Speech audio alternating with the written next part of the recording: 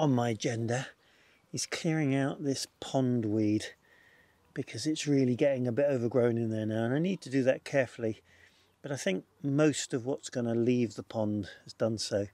But I'll just take it out and put it on the side of the pond, I think, to make sure there's nothing that can't crawl back into the pond if it needs to. So that one's on my list somewhere. I've got a bit of grass encroachment as well, so I'll probably take care of that. Well, today I'm harvesting some stew. Yep, you heard me. Stew from the allotment. I'll show you.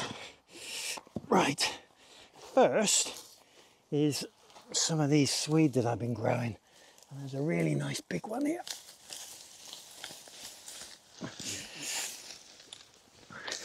Wow, look at that beauty. First ingredient down. Quite a few to go.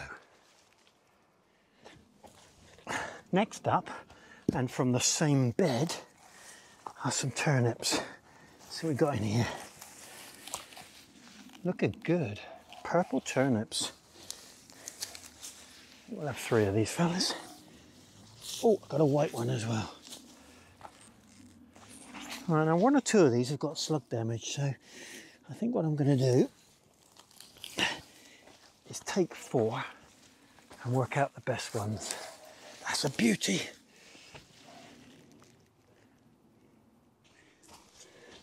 You definitely can't have stew without a carrot.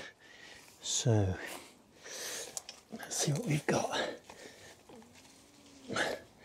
It's a bit of a stumpy fella, but make a good meal. See what else we got.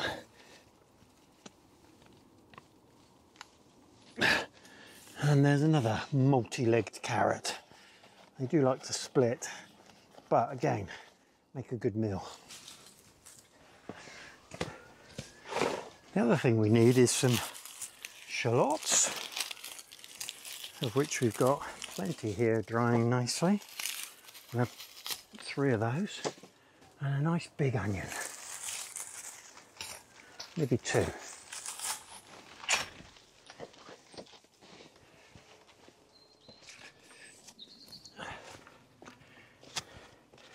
And one other allium to add to the stew is, of course, the leek. So we've got shallots, onions, and leeks. I think one will do.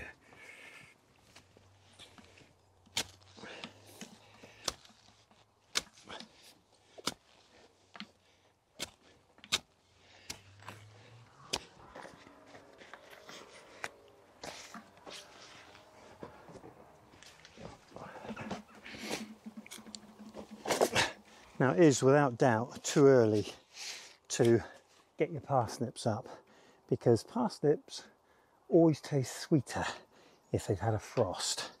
But in the interest of a complete stew, I'm going to just lift one and see what we've got this year. So it's quite an exciting reveal. Let's see.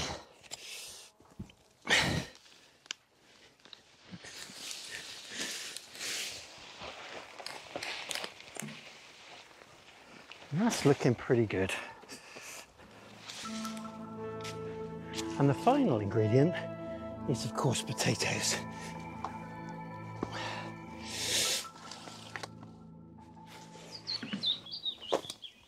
Well, that's a nice bucket of really nice shallot potatoes. And we'll drop those in there. And there you have it. Stew from the allotment.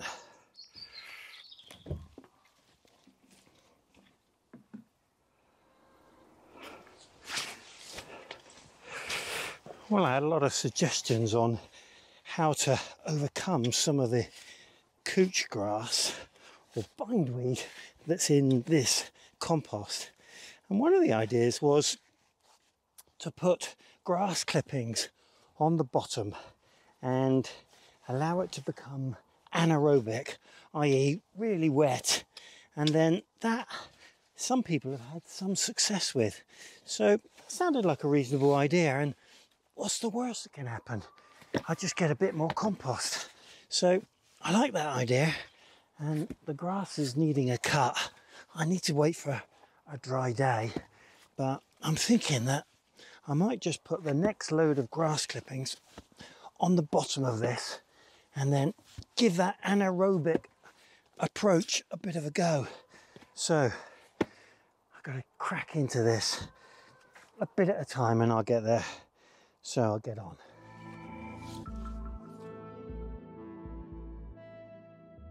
Well, there's been a lot of rain since that stew pack was harvested and the ground's pretty wet underfoot.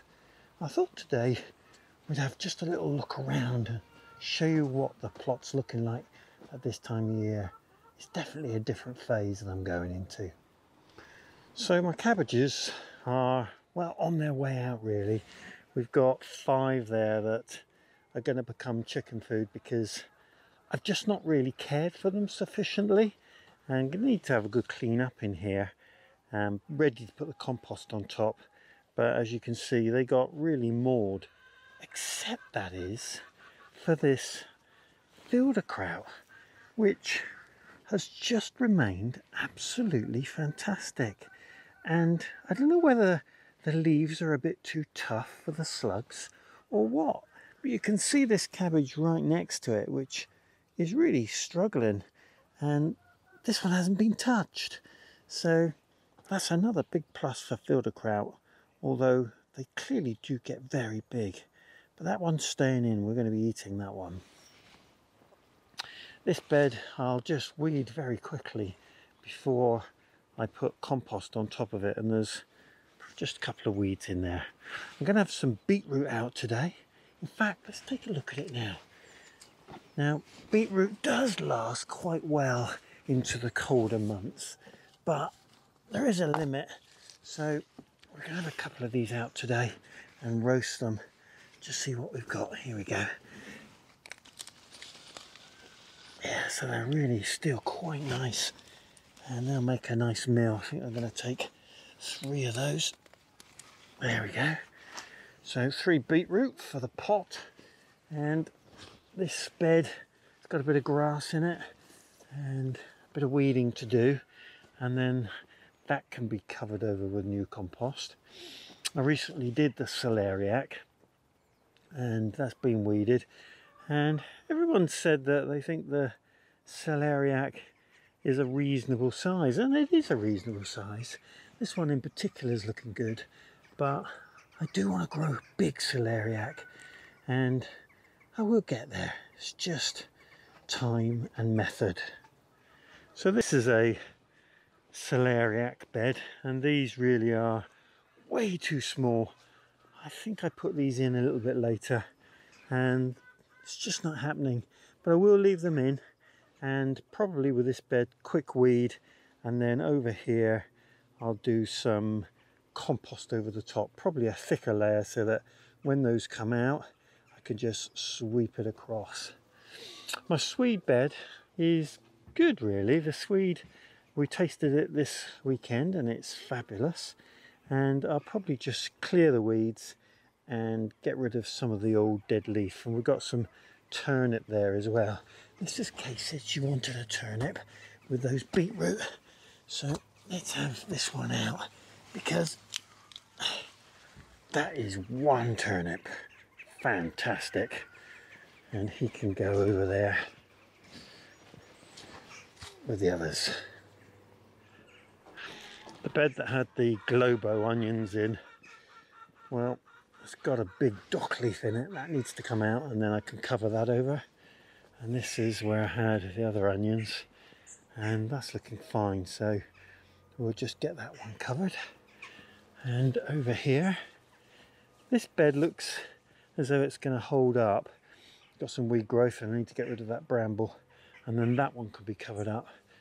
This one's pretty much ready, although I do want to repair the edge, and that's a bit of a winter job, but in the interest of making sure that the compost is nicely settled, I will put compost over there in good time. And this is the bed that I'm putting off constantly because it's completely full of couch grass, and I will get in there, but I think it's going to be a day when it needs to be a little bit drier than it is today. And my sprouts, they're not going to come to anything, I'm convinced. And that couch grass is already encroaching back into here. It's a really difficult challenge, this one. I'm convinced I'm going to end up putting a membrane over this and growing out of the membrane just to keep control of this sort of grass. Maybe with that one too. So maybe with these beds I'll end up taking away everything that's in them, putting some compost down and then putting a membrane over the top, and perhaps try a year growing through membrane, trying to keep on top of that incessant weed growth. Well, my kale is fantastic. It's funny because I had a really good kale season about 3 years ago, and this looks like another one. It does help that they're held up with these poles, so I'm going to continue to use those. In fact, there's one or two here that might need reattaching, but you can see the amount of growth on these now is fantastic, and this will certainly feed us all through the year. And we've got these to look forward to. The parsnip I tasted the other day, which came out of that hole, hadn't got the benefit of the sweetness that it gets with a frost, because there's not been a frost yet, but it was very tasty, and these look really good, so I'm really hopeful that they will serve us well through the coming months. You can see the red currants now. The leaves are turning yellow and falling, and won't be long before I can see right through there to the compost bins. Now my runner bean bed, I'm going to keep these structures up and just lay my compost over the top. Just a little bit more weeding. I did quite a bit of weeding in here, but you can see the things that have survived, they need to come out, including a bit of couch grass encroaching there. So I'll get all those out before I cover. That's just a minute's job. And my leeks continue to serve us well. It's probably one of the best leek seasons I've had for a long time. They really are very good indeed. There are a few that have bolted, but that's to be expected this time of year. Well, the experimental garlic bed is underway, and as I showed you in my last video, we've got some sprouting up nicely. I can pretty much see every place I put one apart from here. I've got a shoot coming up, so fingers crossed on this bed. It'd be really interesting to see if my chopped up onion tops have caused that white rot to come to fruition and then disappear. That's the hope. And purple sprouting broccoli, looking good. Staking it up has made a big difference. The plants are looking healthy, and I'm really hoping for a fine crop of purple sprouting broccoli to eat early next year. Well, the pumpkin patch is bare, and the next big job in here is just taking these membranes over, laying more compost in the middle and then covering back up, and then it'll sit tight for the winter, and hopefully we'll be ready for another go at pumpkins and squash next year. It's been a great season this year. Here you can see some of the rain that we've been experiencing still pooled there in the corner, and lots of you commented on my Jerusalem artichoke, and they're certainly looking like they're going to be needing to be harvested fairly soon. And one of you said that wait until the flowers are gone, and they're nearly gone, so it won't be too long before we're tasting those. Well, the flower bed still hanging on in places. These penstemons looking beautiful in this morning sunshine that we're getting, which is a bit unusual. And we've got some calendula still growing in here. Got an unusual insect in there, not seen him before. Oh, it looks like a bee that's just coming to the end of his days. That's a shame, but that's the time of year. And there's lots of calendula to come out, and that'll be a job for a bit of a drier day. Still got some of the white dahlias, and the fuchsia is looking absolutely fantastic. And we've got quite a lot of new growth on some of these plants that we've chopped back. And I'm going to have to get control in here as well, I think, because this oregano probably needs to be cut right back now so that the new can come through and you can see a real mound of new leaves there. Well, my gooseberries have bounced back after their sawfly attack this year, and I'll need to just keep control of the shape of these, but I'm definitely going to cover them next year. And a number of you have said be careful what you choose to cover them with, because some of the netting is not particularly good when it comes to birds. And I think what I'm going to do is use a mesh over this to save that being a problem. If I could get a mesh to go over both, that would be ideal, but we'll see what I've got and we'll see what's available. The apple trees are dropping their leaves now, as are the white currants and red currants, although I have been amazed to see how early the buds are coming on some of these red currants, and that's incredible.